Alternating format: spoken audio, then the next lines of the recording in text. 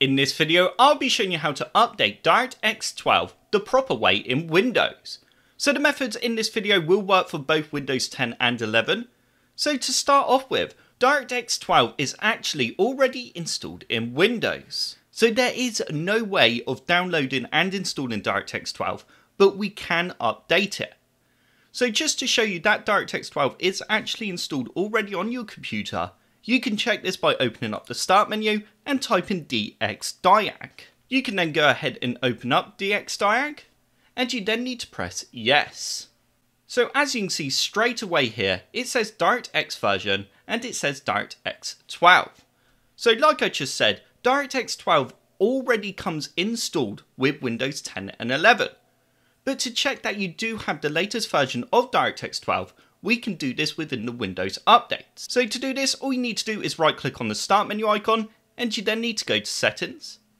Next, we need to select Update and Security. If you're using Windows 11, you just need to select Windows Update, and you then need to click on Check for Updates button. And also, if you do have any optional updates available, you need to download and install those as well.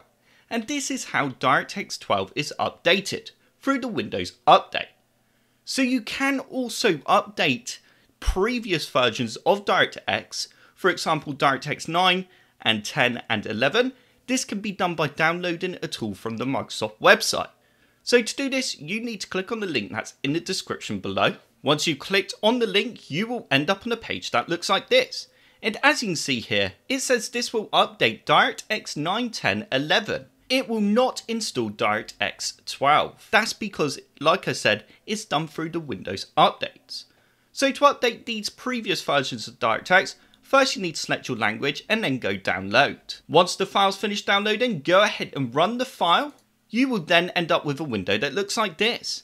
We now need to agree to the terms, so if you do, press I accept and then go next. You can then choose if you want to install the Bing bar or not. I don't want to, and then press next. It will now check to see if there are any updates available. If there are, then it will download and install them. But as you can see, I already have the latest files for DirectX. So that is how you update DirectX 12, 11, 10 and 9 in Windows 10 and 11. I hope this video helped you out and you enjoyed it. If you did like the video, click the like button below. And if you'd like to see more computer sluggish videos, then click that subscribe button. If you do subscribe, then I will see you in the next video.